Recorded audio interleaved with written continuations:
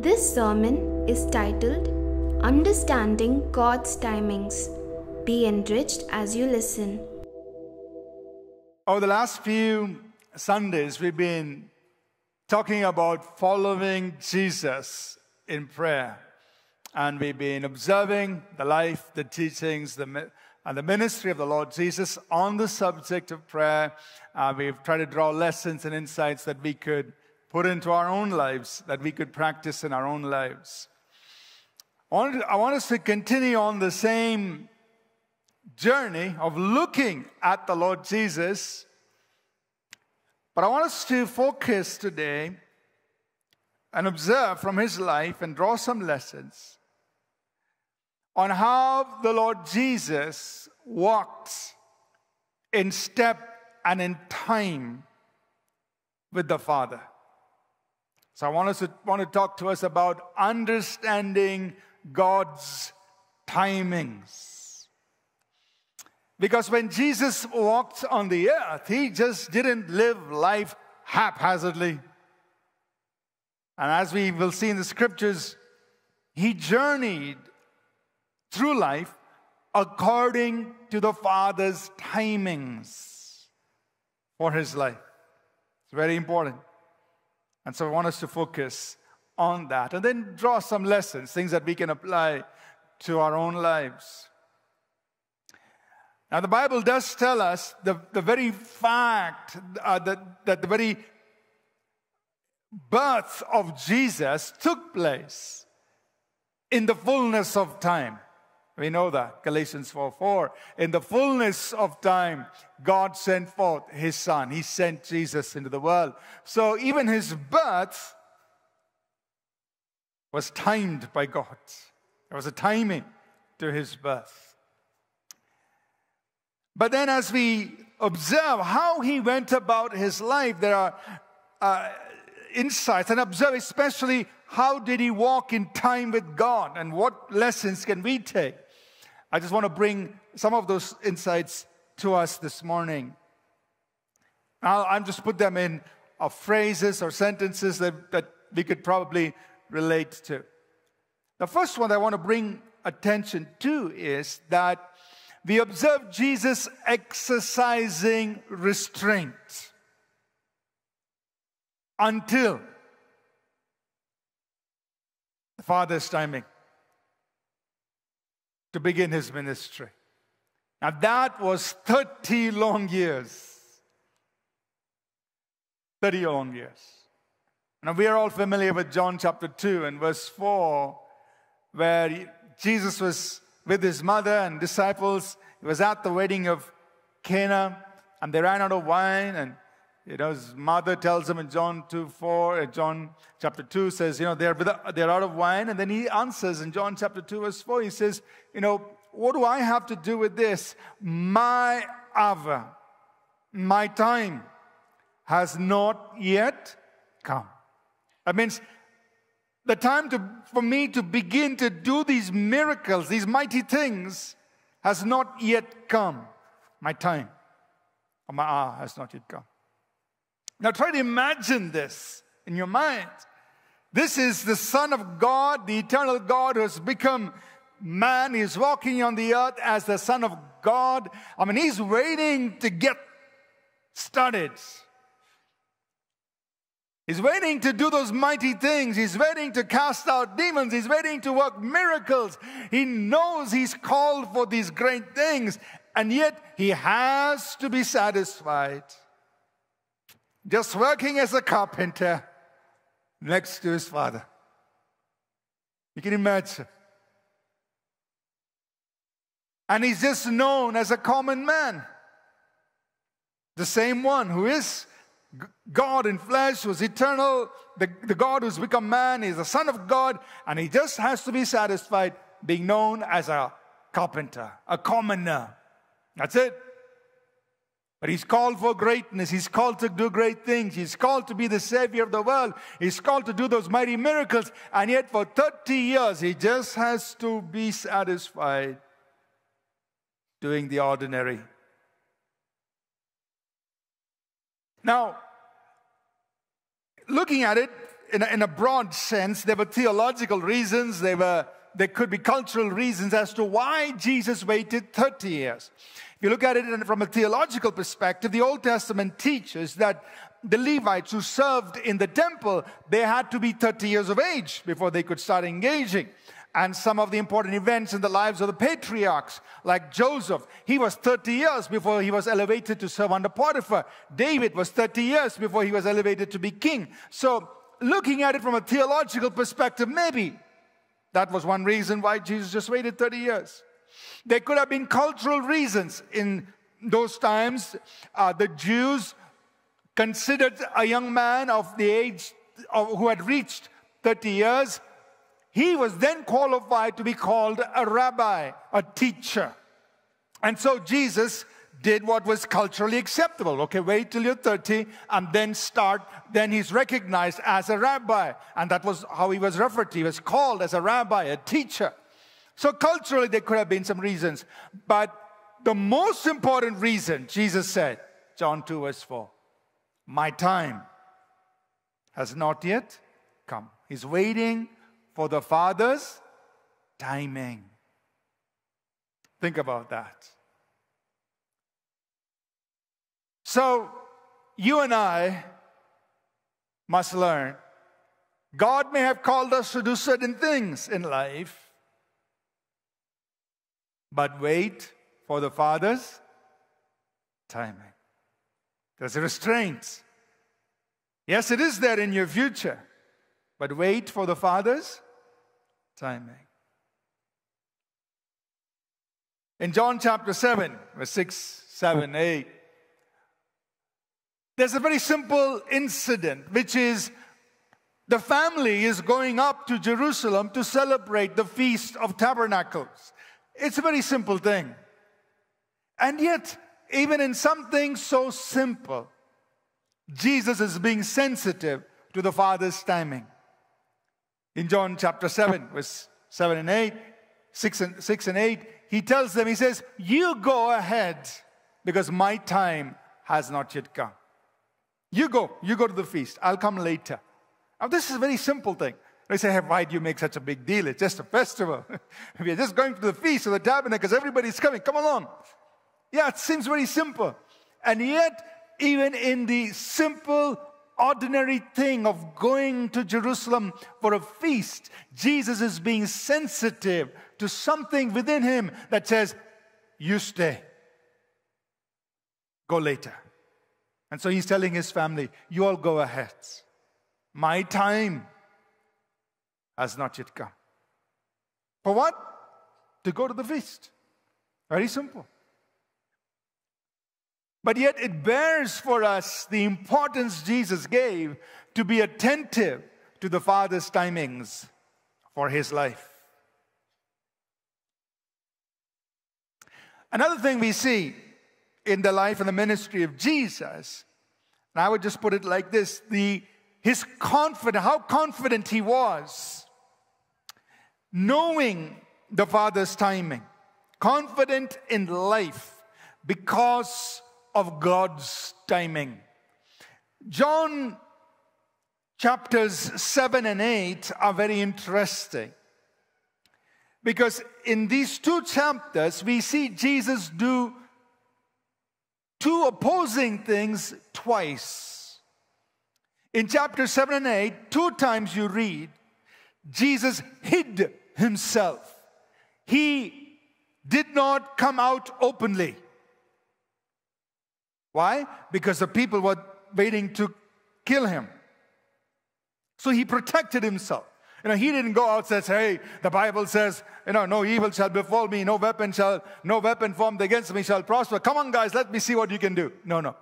He wasn't reckless. The Bible says he hid himself. Okay, something to think about. Sometimes some of us are so spiritual, we are stupid. Sorry to put it so bluntly, okay? But it's like, hey, look at Jesus. If there was anybody who could be divinely protected, it was Jesus. And yet Jesus hid himself. He did not show himself openly because he knew they were out to kill him. That means he lived life prudently. He lived life taking precautions. Are you with me? But another interesting thing, in the same 2 chapters, on 2 occasions, you find something different stated. That is, in the temple, he came out boldly and preached, and nobody could harm him because his time had not yet come. So it's almost opposing ideas in the same 2 chapters. Twice he hides himself, does not go out openly, but on 2 occasions he goes out boldly into the temple and he preaches and he teaches them. And the reason nobody could harm him is his time had not yet come. See that, John chapter 7 and verse 30. No one laid hands on him. His hour had not yet come. John 8 verse 20. He was teaching. He spoke in the treasury. He taught in the temple. And no one laid hands on him, for his hour had not yet come. So when it came to doing something that the Father wanted him to do, which is teach and minister, he could do it with absolute confidence. He can do it with complete boldness, knowing that nobody could harm him because the time has not yet come.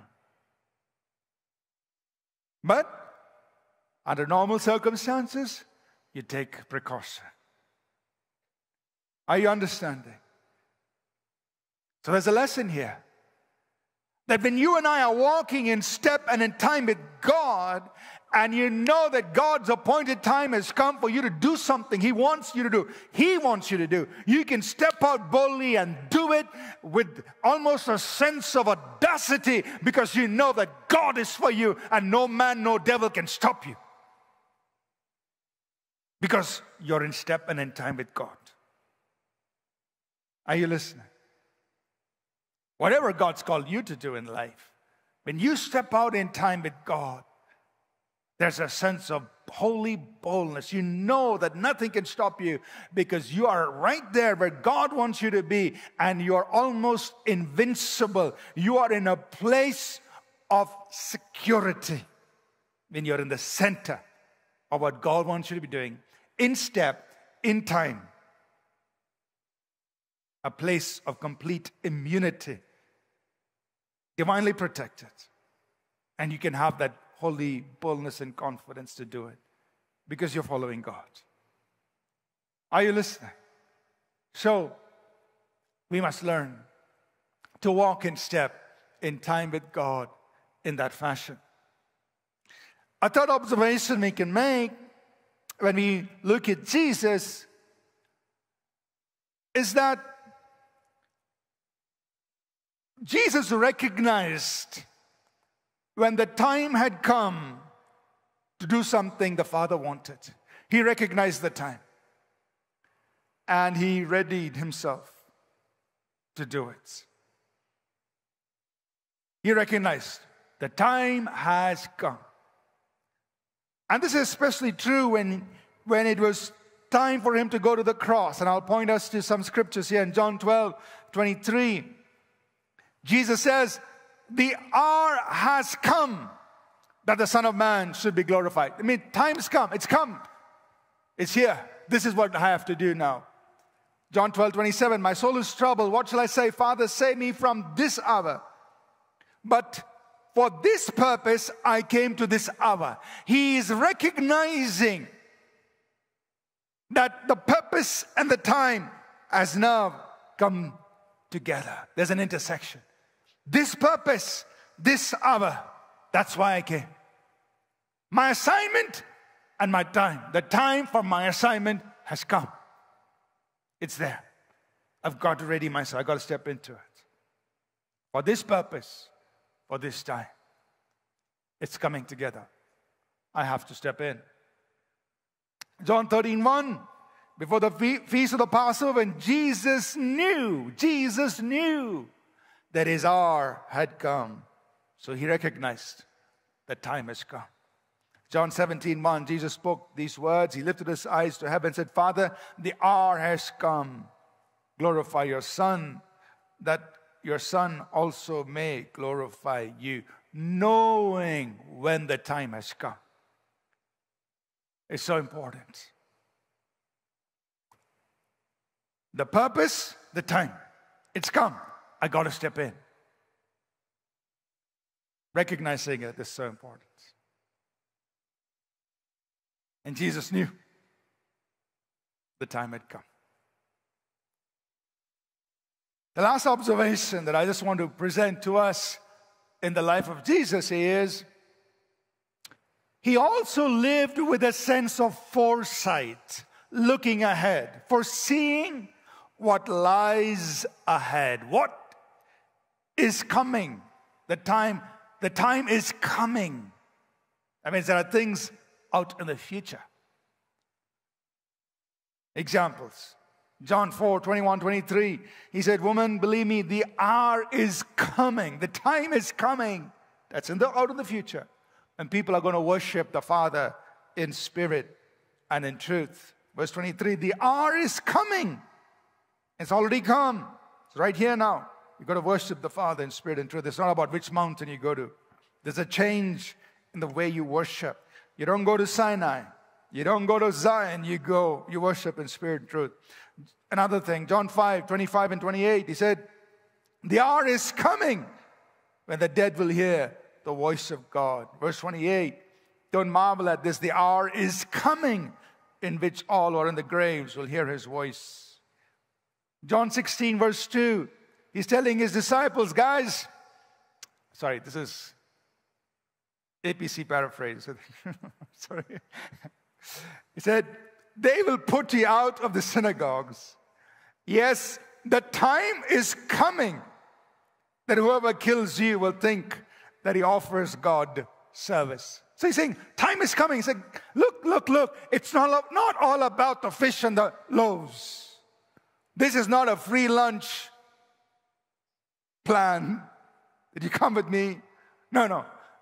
The time is coming. They're going to come after you. They're going to come to kill you. That's what's coming up. The time is coming. Things are going to change. John 16:4. But these things I've told you that when the time comes, you may remember I told you of them. So he's talking to them now in order to prepare them for the future.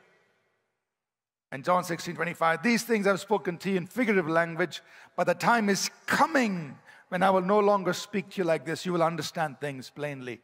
I mean, if you look at all of these scriptures, and I know I've gone to them very quickly, but you can imagine Jesus is talking to his disciples, but he's preparing them for things to come. He says, look, you're going to worship differently. You're going to worship in spirit and truth. There's going to be a resurrection. Better be ready for that.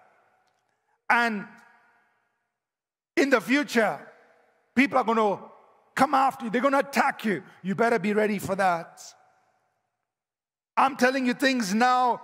You don't understand it right now, but there will come a time when you will understand it. The point is that Jesus was living in the present with an eye on the future. Are you with me? He was preparing his disciples for what was to come, getting them ready for the future. Even they may not have understood it, but he's saying, I need to get you ready for what's coming up. The question is, do you and I live like that? Are you and I able to exercise restraint in what we're doing? Or I say, God, I want it now, and I want it right now. Or are you and I able to say, God, I know you have this for me, but I want it in the right time. And till that time, I am satisfied being a commoner. I'm satisfied doing my mundane work. Some of us may be called to greatness. We may be called to do great things, big things, things around the world. But right now, you have to be in Bengaluru, whether you like it or not. And you've got to be doing something ordinary, whether you like it or not. Can you exercise restraint? Or are you grumbling, complaining, finding fault with everybody else? Because of them, I'm not going there. No, no, no. There's a timing. There's a Father's timing. Are you listening? And then, when you know that the time has come for you to do something, are you able to step out boldly, knowing that that's the purpose? There's a confluence of time and purpose. It's come together, and that moment you can step out and do it with boldness, knowing that nothing can shake you because you are in the right place, doing the right thing. No man, no devil can stop you. Do you have that confidence? And we should, as believers, move like that. When we know God, the timing for our assignment has come, do we ready ourselves mentally, emotionally, prepare ourselves and say, okay, now I'm ready to step in. I have to step in. The time has come. God help me get ready for it. And can we look ahead in the future and take preparatory action right now to ready ourselves for what we know is to come? That we're not just letting life happen to us, but we are preparing for what is yet to come. Are you listening? Now let's look at some other scriptures. The Bible teaches us that our times are in His hands. Psalm 31, verse 15. Let's all say this together, like the psalmist said. Put your hands in front of you. Say, my times are in His hands. My times are in His hands. That's what the psalmist said. My times, the when, the appointed time, the fullness of time, your times are in God's hands. Amen? That's the safest place. Thank God it's there.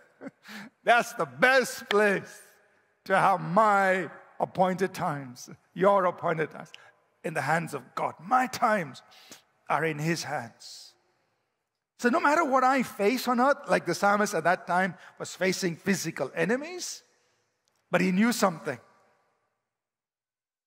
Enemy, you can't knock me out. My time is in His hands. Amen? My time is in His hands. But yet, there is a responsibility on us. And what is that responsibility? That's what I want to bear on our hearts. Living responsibly. Yes, our times are in the hands of God. He's got the appointed times. He's got the times for things that He wants to make happen in our lives. But we have to be sensitive to the Father's timings for our lives.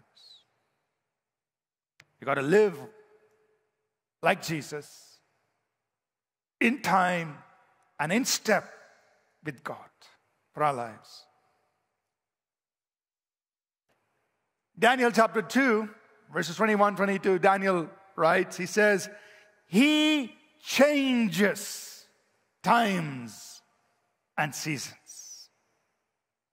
So what does God do? Our times are in His hands, and He says, hello, I'm going to change the time and the season of your life. Now you can understand it personally, at a personal level. You can understand it in the setting of a community, a church, a nation, or global. I mean, in all sense, God changes times and seasons.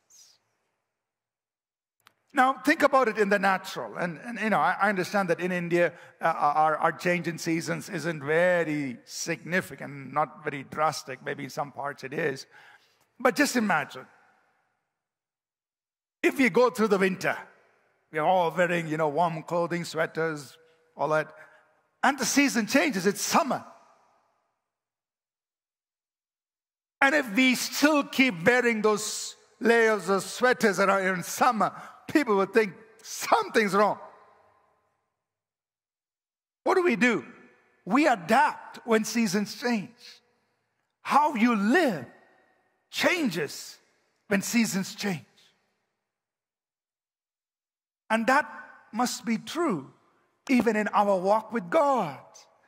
Your times are in His hands, and He changes times and seasons. And when He's changing the season of your life, it's important for you and me to adapt to that change in season, however He wants, whatever the changes are that He wants us to make in the way we live our lives. Adapt to the new season that God is bringing on your life. If we continue to live the old way, according to the old season, we're going to get into trouble. God, it's too hot. Yeah, I changed the season. Change your clothing. God, it's not comfortable. God, you're doing something wrong. No. I've changed the season. You changed the way you are living. You can't live like you were in the previous season. This is a new season.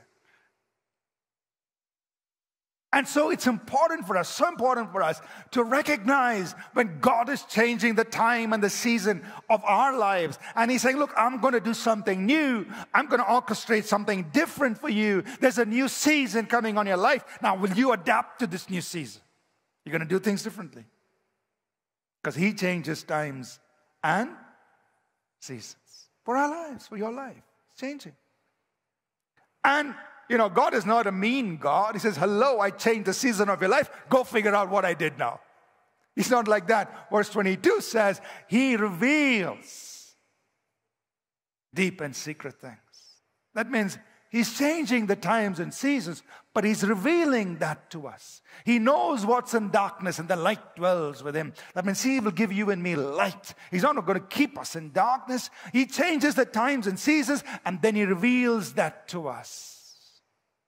But the question is, are you and I listening?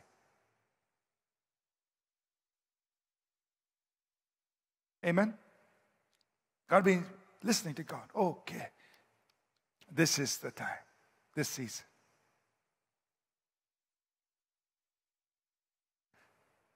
Many of us are familiar with what Solomon wrote, King Solomon, in Ecclesiastes chapter 3. We look at verse 10 and 11. He says, I have seen the God-given task with which the sons of men are to be occupied. So each one of us are occupied with a God-given task or tasks, things that God has given you to do. For each one of us, it's different. We're all in different stages of life. We are all occupied with different God-given things, tasks. So what is your God-given task right now? What is your God-given task with which you are occupied? God's given it to you. You're doing it, well and good. But there's something you need to know about your God-given tasks. Next verse, verse 11. He has made everything beautiful in its time. So God gives you your God-given task to be occupied with. And you want to become the CEO tomorrow. You're just the entry-level person. He makes all things beautiful in it. Just stay with your task. Keep doing it. It's your God-given task that He wants you to be occupied with. Do it well. Put your heart and soul into it. Keep learning. And as you're doing it, He makes all things beautiful in its time. He'll make it good. He'll bring it to its fullness. He will bring it to its complete sense and picture. And He's given you the task to do it. You be occupied with it. He will bring it to its place of beauty, its place of maturity, its place of completion. He will bring it. And that verse continues, God has put eternity in our hearts. There is that understanding about the sense of God in all of our hearts. But it is true that we cannot understand all of God's ways. And God is not expecting us to understand all of His ways. You and I just be occupied with the task He's given you, knowing that the God-given task will be brought to its beauty in its time. That's it.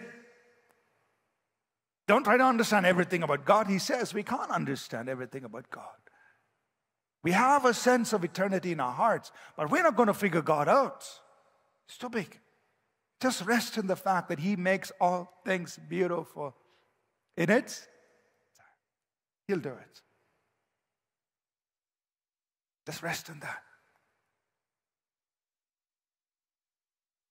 And King Solomon continues in that book of Ecclesiastes chapter 8, verse 5 and 6. He says, look, here's the key. A wise man's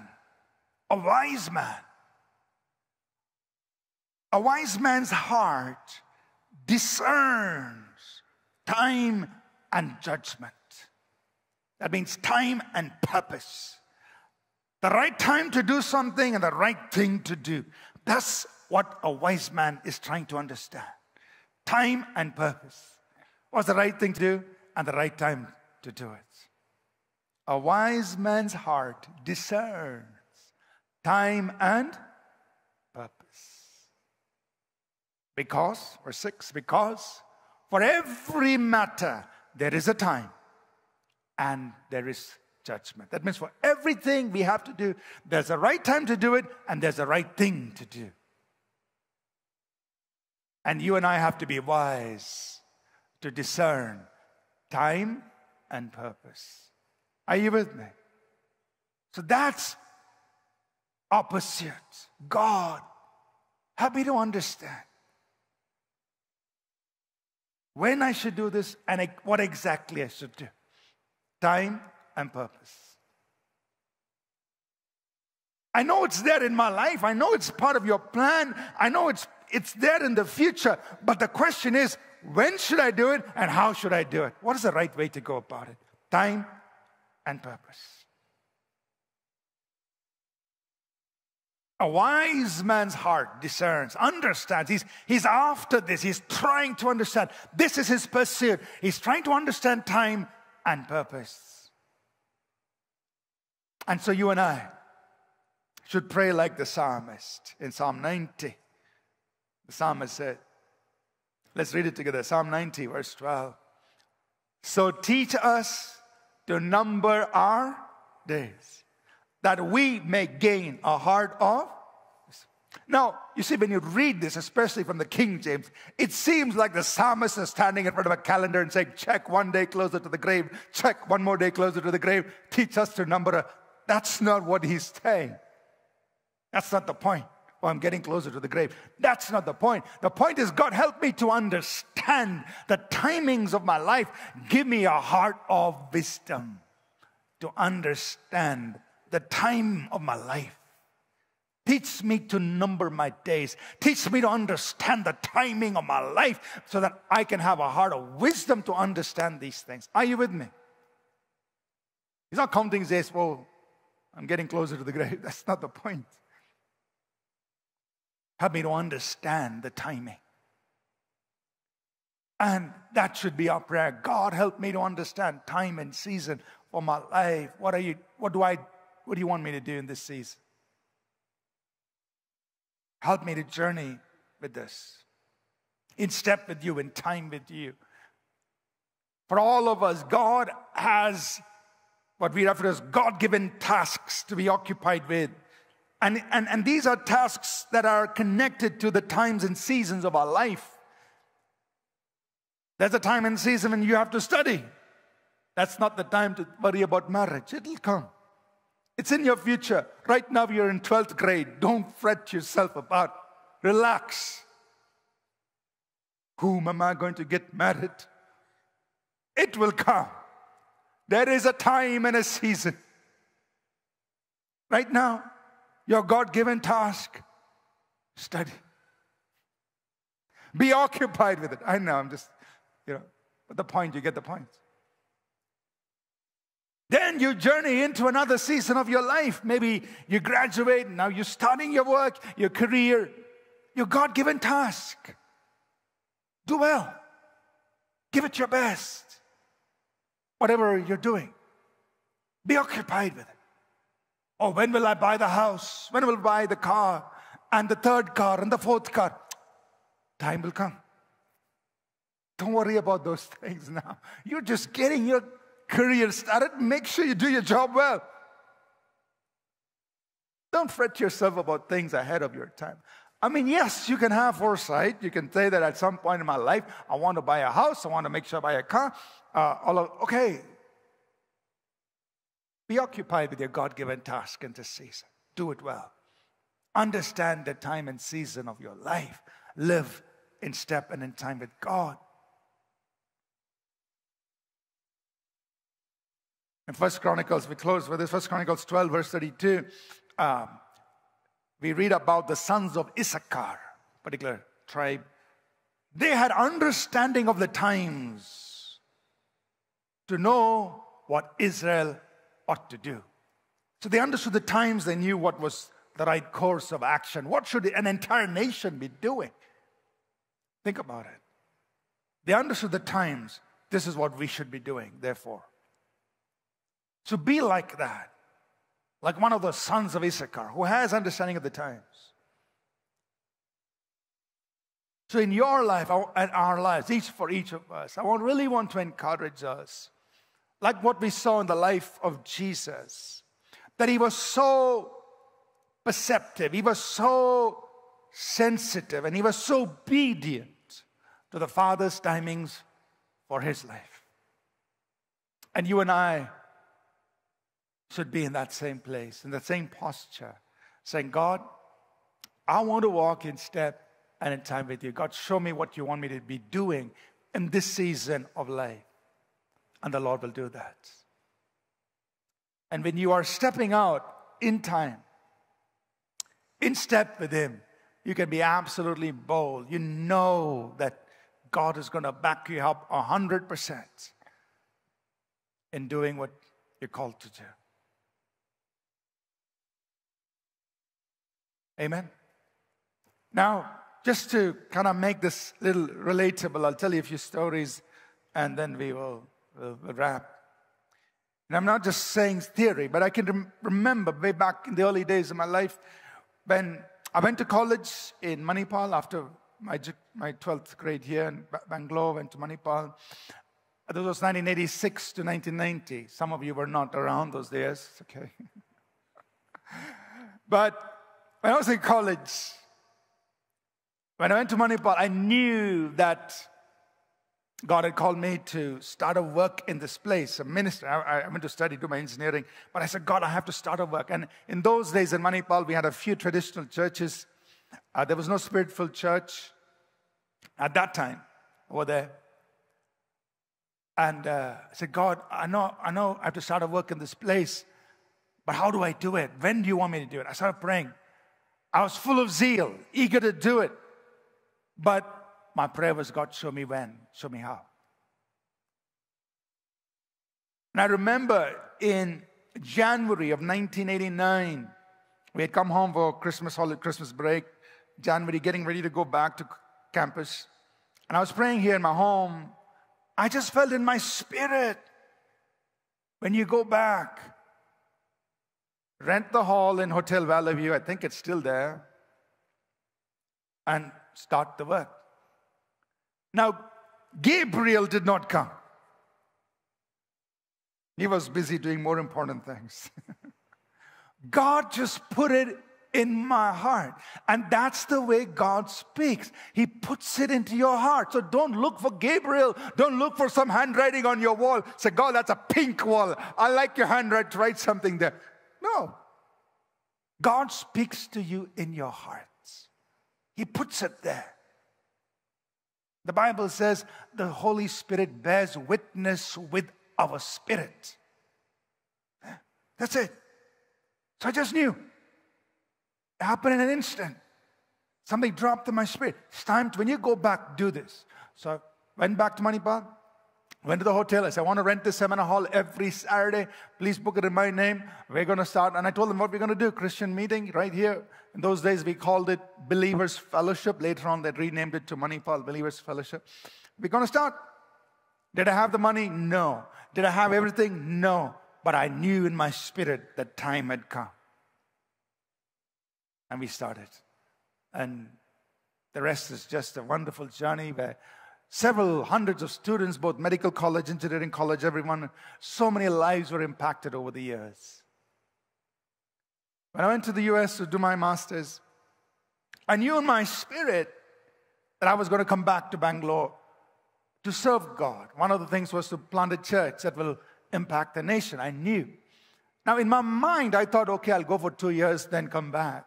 But my main prayer was, God, you tell me when I should go back. My prayer is, I just want to be ready to go back. Meaning, I want to be fully equipped so that when I'm coming back, I come back with value. I bring some learning, some equipping, so I can have impact for your kingdom.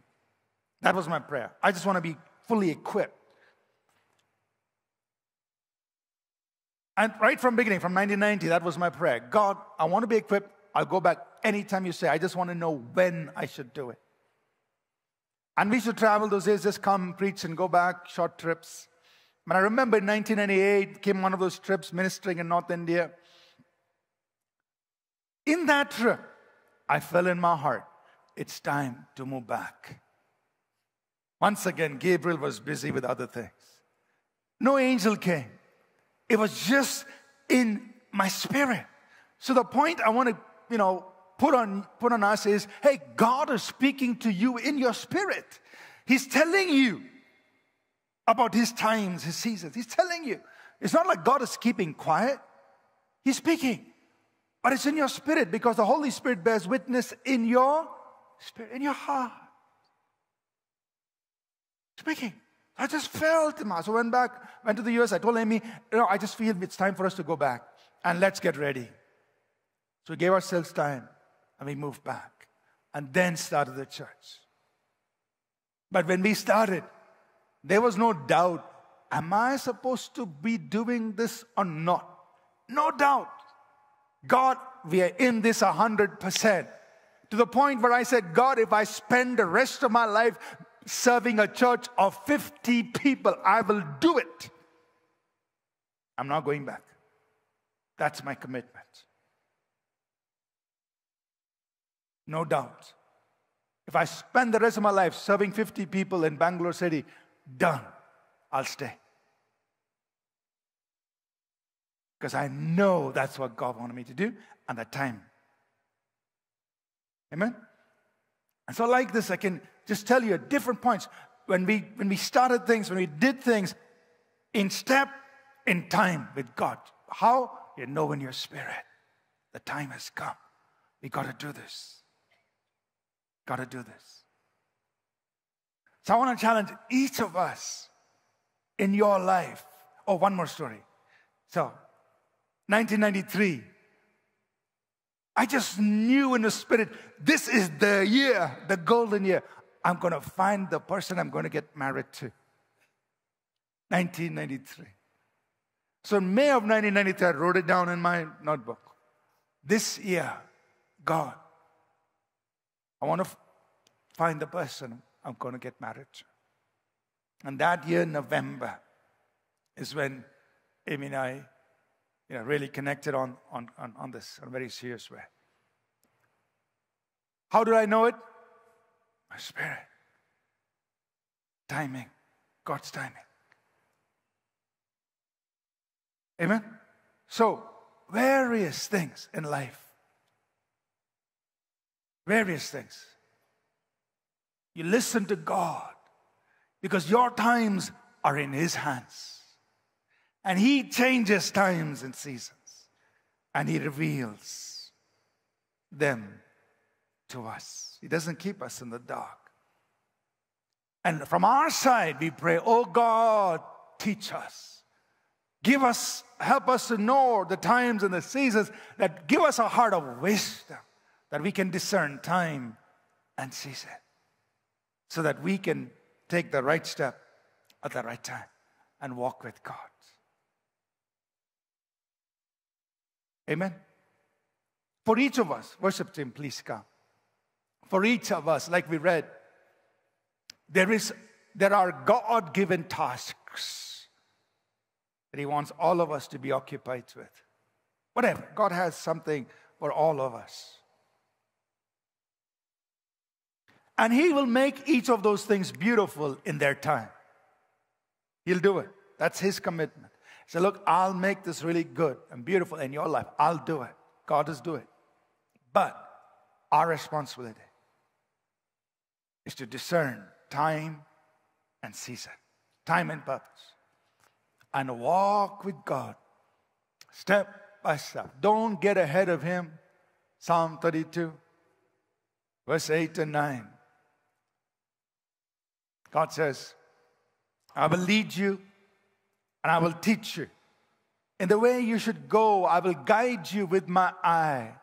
But don't be like the horse or like the donkey. The horse always wants to run ahead. The donkey doesn't want to move. Don't be like the horse. Don't be like the donkey. In other words, God will lead you and teach you in the way that you should go. But you and I learn to walk in step and in time with God. Amen? So that's what I want us to just take some time to pray, think about. And today, as we take these last few moments just to worship, say, God, open my heart to discern time and purpose. I want to be in the right place at the right time, doing the right thing. And in this season of my life, wherever you are, some of you may be in college, some of you may be, in the workplace, somewhere along in your professional journey. Some of you may be in a completely different stage of life. But whatever stage of your life you're in, God has something for you. Just say, God, help me to understand what you want me to do these days of my life. Give me a heart of wisdom. Give me a heart of wisdom. Let's rise to our feet, please.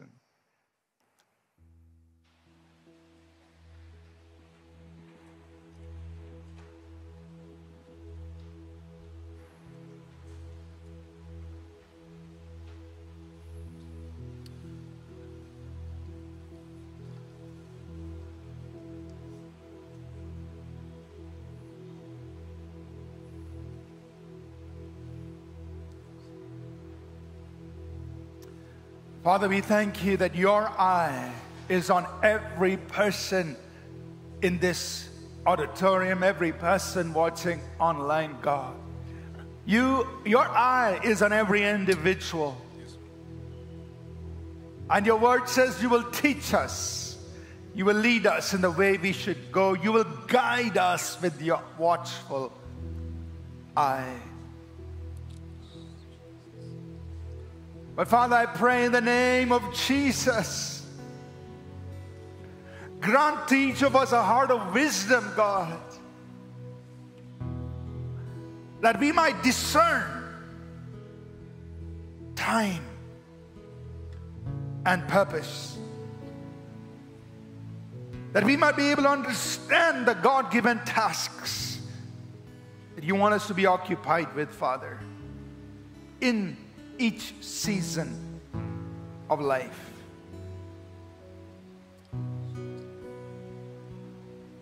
And Father, may each of us, with that understanding, pursue what you want us to pursue in the season.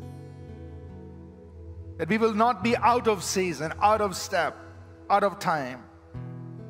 But God, we will walk in step and in time with you.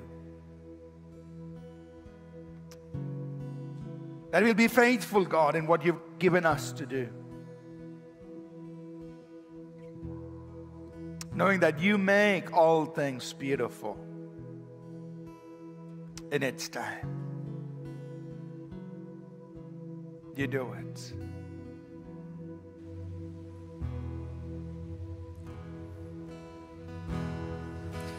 In His time. In His time,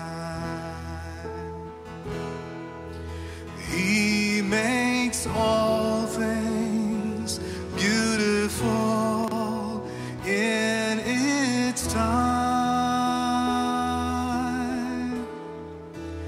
Lord, please show me every day as your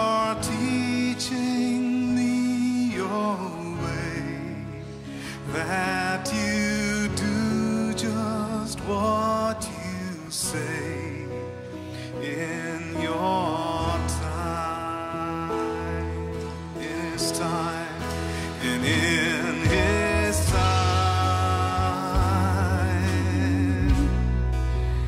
in His time, and He makes all things beautiful in its time. Lord, please show me every day as you're teaching me your way, that you do just what you say in your time. Fill us with your wisdom, oh God, and in your time,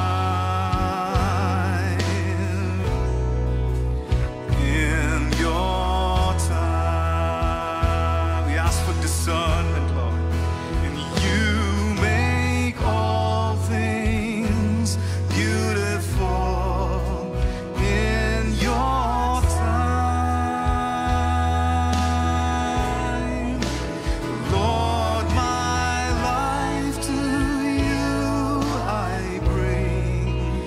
May each song I have to sing be to you a lovely thing in your time. My life to you I bring. Lord, my life to you I bring. May each song I have to sing be to you an offering, offering in your time. Show me every day, Lord.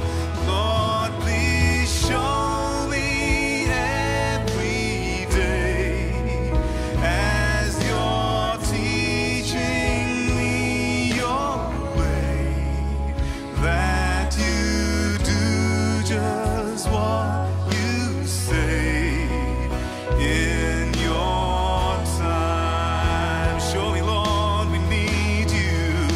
Lord, please show me every day as you're teaching me your way, that you do just what you say in your time.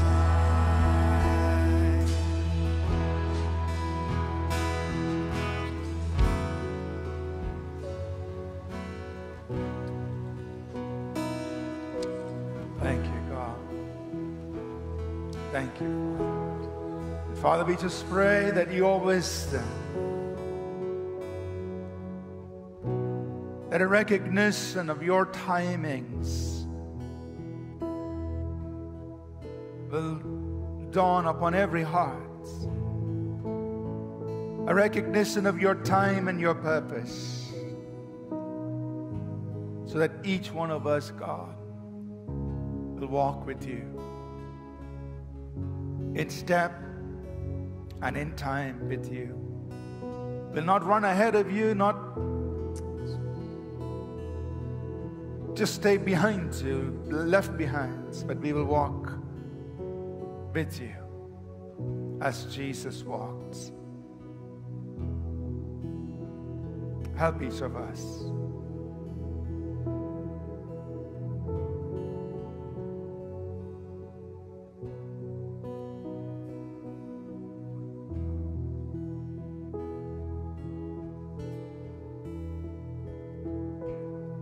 Even as you may need to pray, just take a few moments to pray and say, God, I want to come into alignment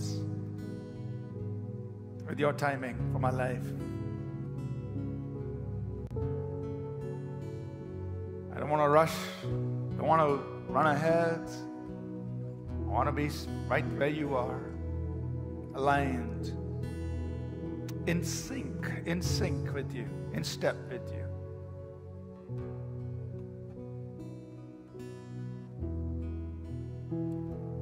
Help me to recognize what I should be doing and help me to do it.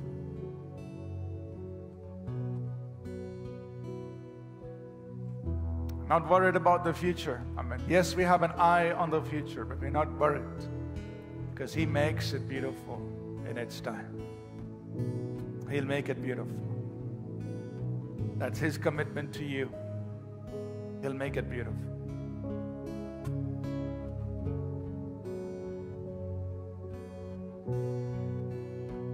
I'm going to sing that song one more time and just wait upon the Lord. Just wait.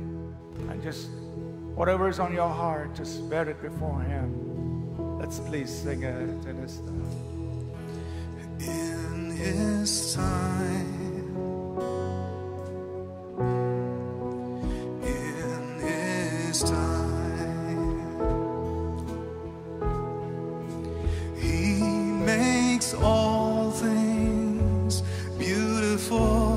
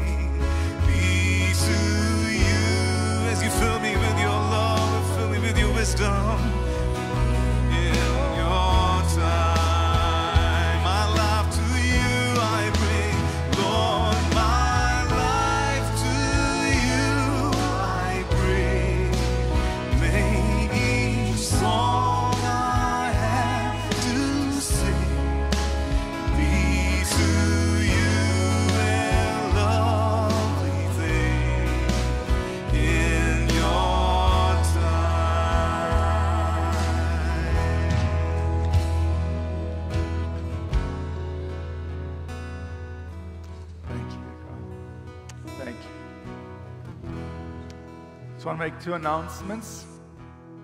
One, we have a book available. It's called A Time for Every Purpose. If you're interested in just exploring this subject a little bit more, you're welcome to take a free copy of that book on your way out, or you can also download the PDF online, study this a little bit more.